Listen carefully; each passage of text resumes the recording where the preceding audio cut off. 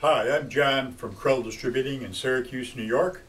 We've been in business for 44 years, figuring radiant floor heat systems for contractors as well as do-it-yourselfers.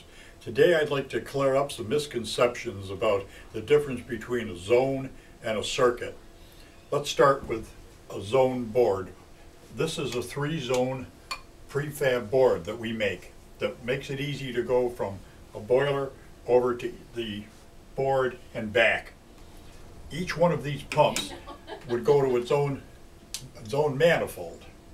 So for example, since you only run about 300 feet of 1/2-inch PEX tubing in any one loop, this example would be a 3-loop supply and a 3-loop return manifold. Each one of these would be a circuit, not a zone. From the pump for that manifold, you would run from this pump up to here for the supply to the manifold, and from the return of the manifold back to the return on the board.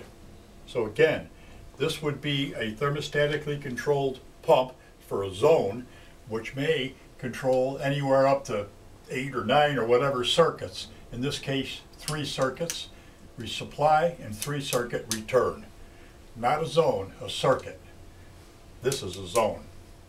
Thermostat to the control board, down to the circulating pump, we pre-wire it, and when the thermostat calls for heat for that zone, it pumps up to this manifold.